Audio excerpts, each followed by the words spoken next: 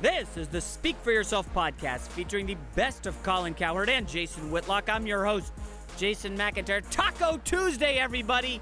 Enjoy the tacos tonight. Hopefully, we'll get a good NBA game. Lots of feuds today on the show. Let's get to it.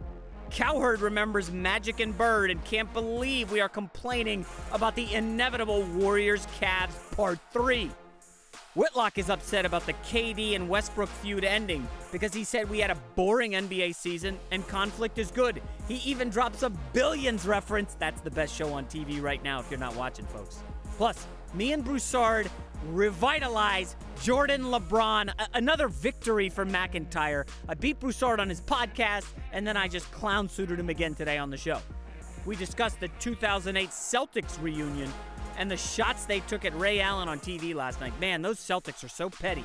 Finally, should the Patriots go for an undefeated season? Former Super Bowl champ Eric Davis says go for it. Ready for Speak for Yourself? Cowherd and Whitlock, take it away. Welcome to the show. We'll tell you why the Patriots should go for an undefeated season. And how LeBron James is actually on the verge of surpassing Michael Jordan. It's close, Broussard. Speak for Yourself starts right now. Yeah, Colin just spoke for himself. Inches, not feet or yards. Let's return to the NBA, where LeBron James just won his 31st playoff series, passing Michael Jordan, in whose shadow he's been standing since he was about 16 years old. LeBron is looking for his 4th title. Still a couple behind MJ, but in Jordan's 6 title runs, he never once faced an opponent as daunting as this year's Warriors with Kevin Durant. Whitlock, could LeBron actually surpass Jordan by beating this year's Warriors? I'm not going to go surpass. I think he would legitimize completely the argument and discussion. And if somebody wanted to take LeBron's side, I wouldn't call him crazy. I wouldn't call him disrespectful to Michael Jordan. For me, I'm not ready to go there, even if he does beat these Warriors. I'm willing to entertain the conversation, but for right now, and even after, if he wins another title, I'm still on Team Jordan. Everybody needs a trampoline, no matter how big they are. Bill O'Reilly obviously had some bad situation recently for his career, but for 20 years, he banged around news. Mainstream media. And then Roger Ailes was his trampoline. Rachel Maddow was smart before MSNBC. That movement, trampoline. They forget this about Michael Jordan. Michael was great, but Nike gave him the trampoline, the Mars Blackmon commercials. He went from great basketball player to all-time icon. Like bulletproof, infidelity, pettiness, punch the teammate. Those arrows can't get through the force field of popularity. Everybody needs a trampoline. KD to the Warriors is LeBron's trampoline. If he beats them, you're going to go, no. Oh, wait. He beat 2 of the greatest players in league history. KD is the trampoline for LeBron. Everybody needs one. All of our careers. Jordan. I've said LeBron has to win this year and next year over this same Warriors team, assuming they get there to beat the same team twice? Yes. Beat him 3 times in a row. Jordan was 6 for 6 in the finals, never had any weaknesses, and yes, he did not dominate a Big 3 era. But what he dominated was the era of the greatest big men we've ever seen in this league. Shaq, Patrick Ewing, Hakeem Olajuwon, David Robinson, Alonzo Mourning. Jordan had to go through all of them and dominate it. LeBron hasn't had to dominate big men like that. Roy Hibbert. Gave Miami fits but Michael Jordan, a few years ago in the playoffs. Didn't have to face the 3-ball revolution. What about the super teams? That's the big knock on Jordan. There were good teams, okay? Listen, the Toronto Raptors won as many games as the Knicks did during their time. The Hawks won 60 games 2 years ago. And they're not even super teams. They're talking about the Celtics. They're terrible teams is what they are. Don't forget the San Antonio Spurs. Don't compare them to the teams Jordan played. The San Antonio Spurs were a dynasty for nearly 15 years. And, of course, the Super Warriors, okay? I'm totally 100% with Cowherd. Just this year. Passing them. Come on, if he beats this team. We tend to over-dramatize everything. You look at that Pacer-Knicks series where they were shooting 70 free throws a night. We're like, greatest series ever. Unwatchable. Drek. Free throw contest. What's that got to do with Jordan? Exactly. He beat a down league. You guys no know it's like Johnson. Jordan faced legendary teams. John Starks was bagging groceries. Why aren't you talking about Isaiah Thomas, Larry Bird, those Magic guys were Johnson? going in the Couldn't 90s. beat those teams multiple times. Jordan got to the finals after teams got older, like Boston. He couldn't Larry get through Bird's 'em. back was broken. Isaiah retired at 32. I'll give you that LeBron will have beaten better teams. Way better teams. teams. Oklahoma City As an team he underdog. beat is going to have 3 Hall of Fame. Whoa. If Jordan had the opportunity to go join up with 2 of the 10 best players in the league, he would have that on his resume, too. Look, that's a little bit of an argument. I mean, you're nitpicking when you talk about greatness. Jordan, we also never saw him have the struggles that LeBron had against Dallas. He was favored every year in the finals. Yes. Who? Jordan? Yeah. So LeBron has been favored No. every year except 07. He was favored against the Warriors Not last the Warriors, year? but the last 2 4 years? years he was with Miami, he was favored. But he was. Here's the thing: the Dallas series is a big knock against LeBron in the argument with Jordan. I think he can overcome it, but you can't just overcome it with this one finals. You got to win next year. What about now? this You got thing? a 3-point like Jordan. How many times did Jordan had. LeBron get bounced in the first round of the playoffs? 0. He How about didn't Michael make it Jordan? the first 3. 2 Yeah, years. he was an 18-year-old fresh out of high school. He still didn't make the playoffs. LeBron bounced. LeBron is in the right first round. there, but I think he's got to win the next 2. To another championship team, the 2008 Boston Celtics, who were reunited by Kevin Garnett on his Area 21 segment for TNT this week, but conspicuously absent from the reunion was Ray Allen, who has been estranged from his teammates since breaking up Boston's Big Three by leaving for rival Miami in 2012. Here's KG on why Allen wasn't invited. So everybody's asking us, where's Ray? You know, people don't understand that this is real life for us, you know what I'm saying? And the situation with Ray is very sensitive, you know? And I think that when we all talked about doing this reunion tour, we was talking about, you know, guys to be considered loyal and part of this group. Just being honest, my 2 cents, man, when Ray decided to go to the Heat, I feel like he moved on. And he went to pursue another ring, and he got another ring, shout to him. And that's it. You know, it wasn't no other Wizards, it wasn't no other Spurs, it wasn't no other Heat, it wasn't nobody, it was all Celtics invited to this. Allen, for his part, posted a picture of himself facing off with Rajon Rondo on Facebook with the cryptic statement, "The power to push limits." Colin, whose side are you on here, Ray Allen or the rest of the Celtics? Ray Allen. Those Celtics, this is ridiculous. Why? So let me ask you, did KG, did he end his career in Boston? Did Glenn Davis, did Paul Pierce? Oh, they left eventually, too, for money. Like 3 other teams. It These wasn't guys ring would- chasing. With their God, rival, ring chasing. With their rival, there was a rivalry with the Heat. Oh, please, it's pro sports. This isn't Michigan, Ohio State. God, this I wish it rivalry. was. By the way, you left, rival, you're back in. So what? You do what's best for Jason Whitlock, and I totally support it. I can't play for my rival. Here's the thing, Jason. Ray Allen, his last year with the Celtics, he wasn't even starting. In the playoffs, he only started 10 of the 18 Was he started games. in Miami? No, but he went to a better situation where he could win a For less championship. money? Yeah, he's situation for less an money? NBA Finals hero. He saved LeBron and the Heat that 1 year. He could have stuck with Boston and tried And to come off the bench, they were done. It was 5 years after they won the title. How about this? They were done. You saw the picture of him and Rondo. How many coaches did Rondo fight with? Doc Rivers, Tubby Smith at Kentucky, Rick Carlisle. in Dallas. Yeah, Rondo's a jerk, to put it nicely, okay? Ray Allen wants to get out, go to Miami, hang out with LeBron. He ran away Pat because Riley. of Rajon Rondo. Well, I mean, listen, if that's your point guard who's First passing of all, you the when ball. you're in pro Rondo sports, was a great point guard for Great Boston. point guard, but he's also a jerk. Here's 2 areas I don't want to hear about morality. Wall Street and the NBA.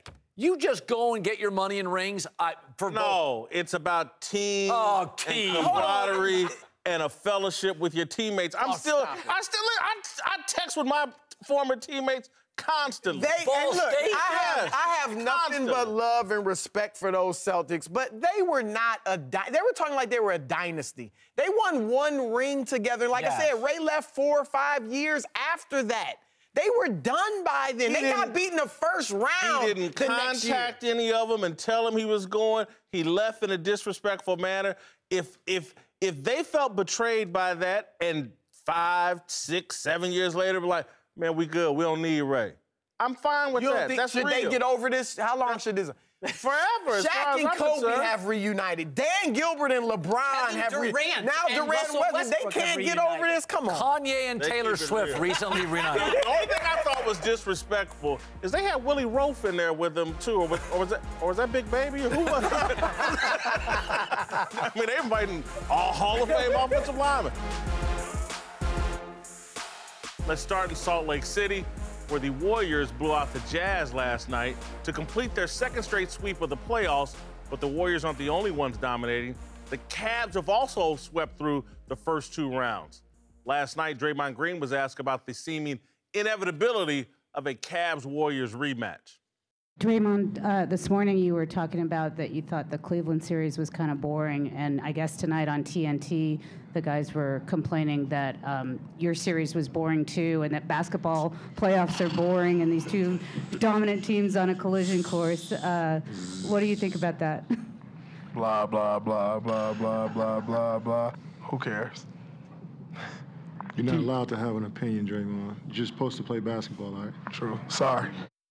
All right, nobody's had a chance against these 2 teams so far, winning by huge margins and shooting lights out from 3. It's also the first time 2 teams have started the postseason 8-0. Colin, are the Warriors and the Cavs ruining the playoffs? Ruining. You know who's ruining it? Milwaukee, Utah. We've been begging for a rivalry since Magic and the Lakers. We want rivalries. This is what we want. I wanted to see Utah and Jordan meet each other again, because they gave him so much trouble. Sports is about rivalries. We have one. Why are we complaining about it? No. Have you checked the calendar? Yeah. It's early May. You're talking about the rivalry in June. Right. Right now, we're all bored stiff, and these super teams ruined the regular season, made it irrelevant, all right, and now they're ruining the early rounds of the playoffs. When's the last time you were you don't go to bars, but you were at a sports book, and you sat with a guy at a sports book and said, remember 30 years ago, the year that anybody could have won it? You've never had that conversation.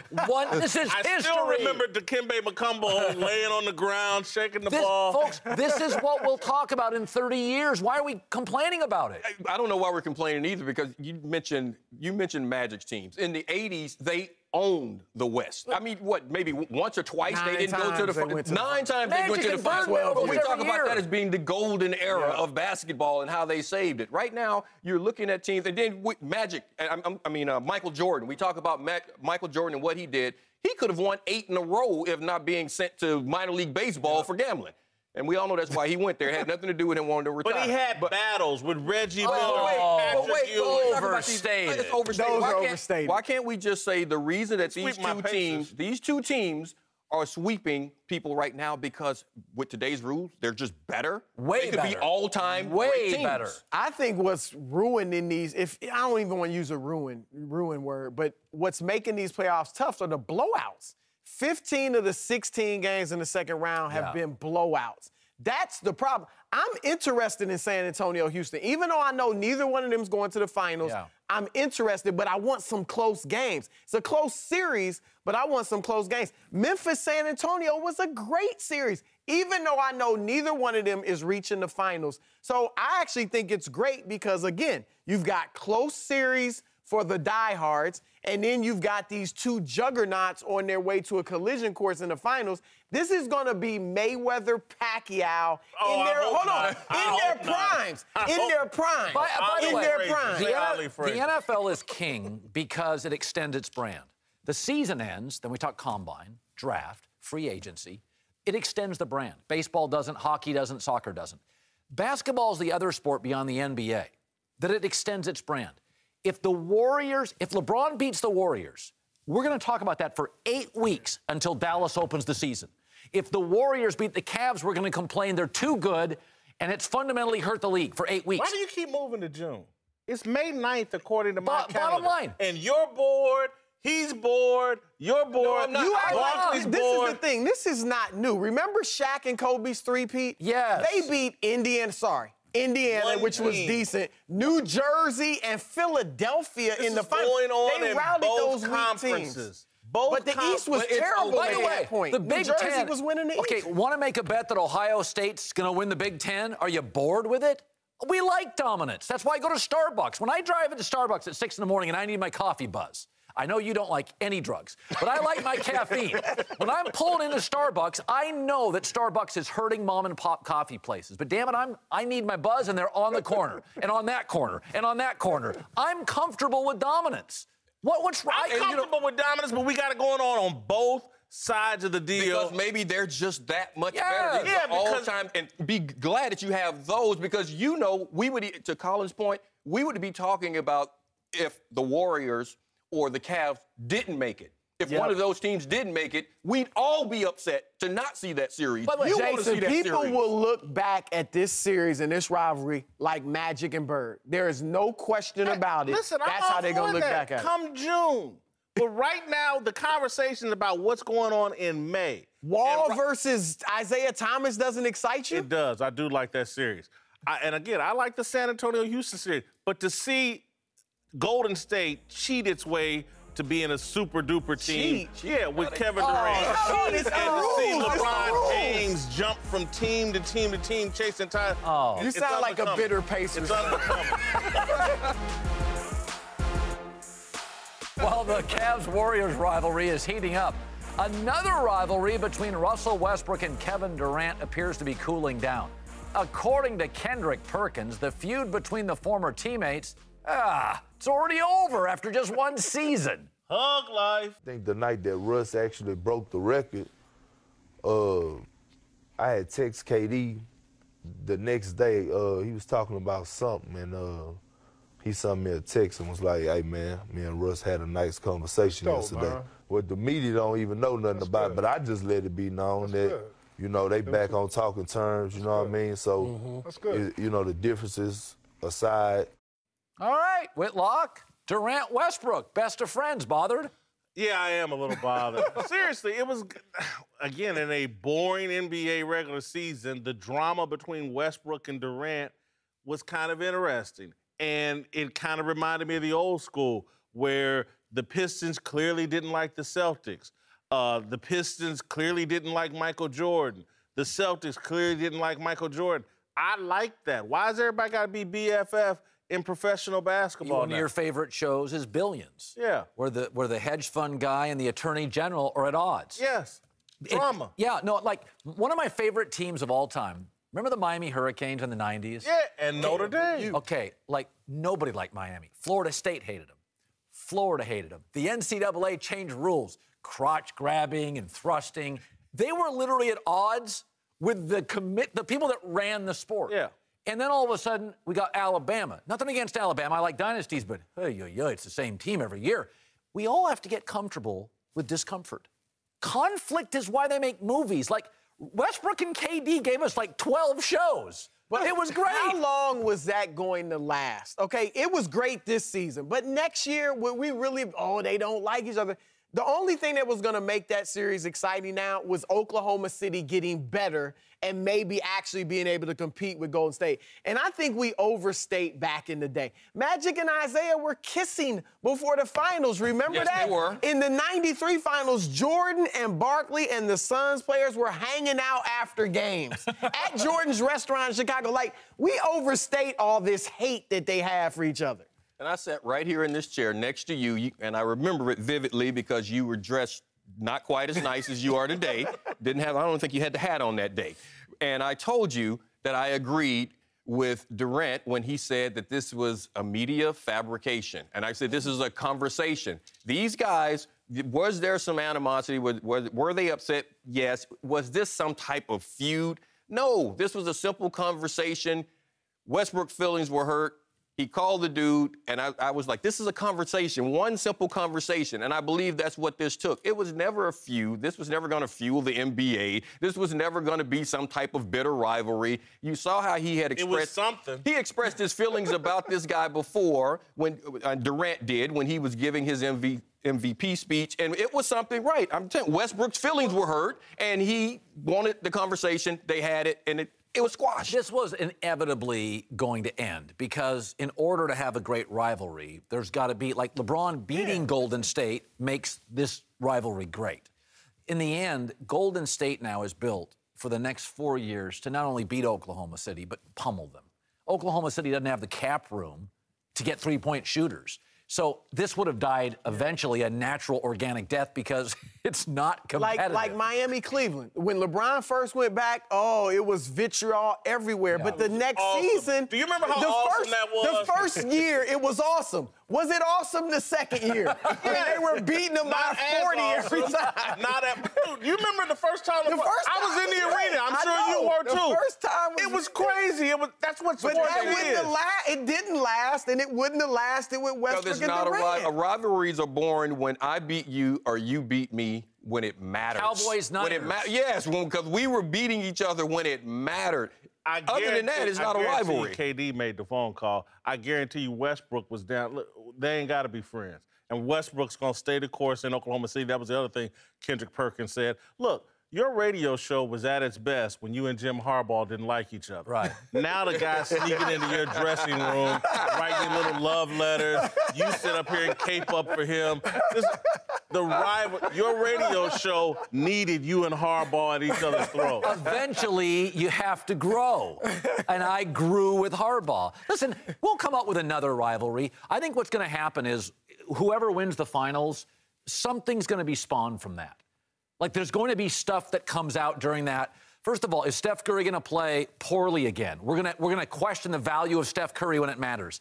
Let's just let this thing bake a little bit. We'll have another rivalry. For the record, Gordon Hayward may leave. Durant, if he loses or wins, could leave eventually. So these personal conflicts will happen. Colin ain't got the heart for it, but trust me, I'm going to go at Le Batard and Stuttgart. Oh, come on. Let's move to the Super Bowl champion Patriots. Why not?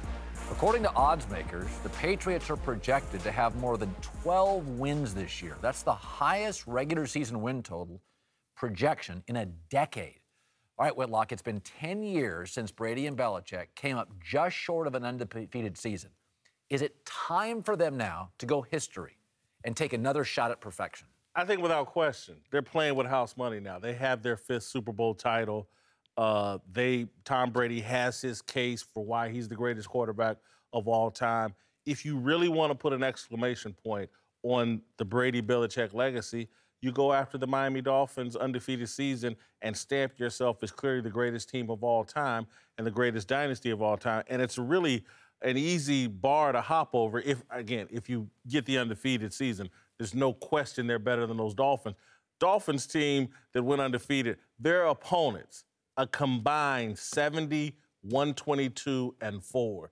Didn't beat up on the greatest collection of talent. It's funny, though. To me, football's always been a sport of attrition. The two things I've always thought about football is football players are smarter than they're given credit for because most went to college. Agreed. Yeah. Thank you very much. Most went to college for 3 or 4 years. To America. Thank you. Football players are smart. You got to learn a playbook.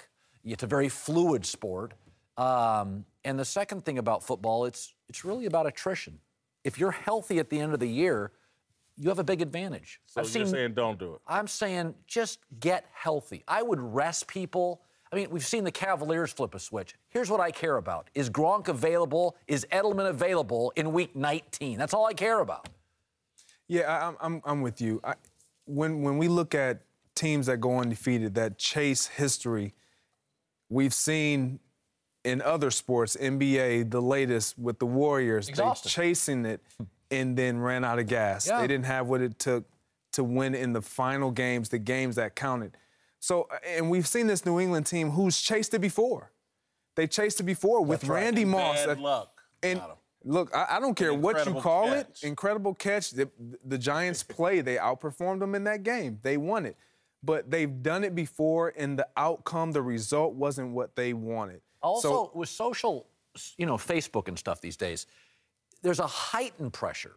Like, Michael Jordan didn't live basket to basket. I mean, it's like Michael never missed a shot. Like, LeBron lives, like, basket to basket.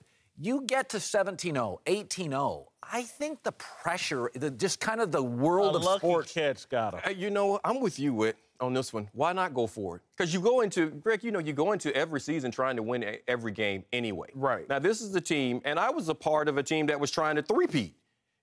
This team has already played a lot of games. They go deep into the playoffs every year, so your season is longer, your off season is shorter. That's a part of winning. That's a part of it. The Patriots are in position now to do, and like I said, I was part of an organization that understands it.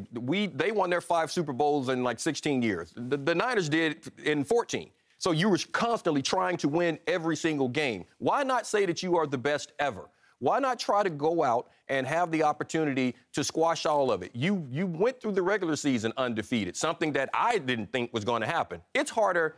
I think it's harder to lose every game than to win every game. They've already done it. Continue to try to win them all. Yeah, but we've never, when we sit around talking best teams ever, I've never once thought the Dolphins were the best team. I think the Steelers in the mid-'70s were better by far.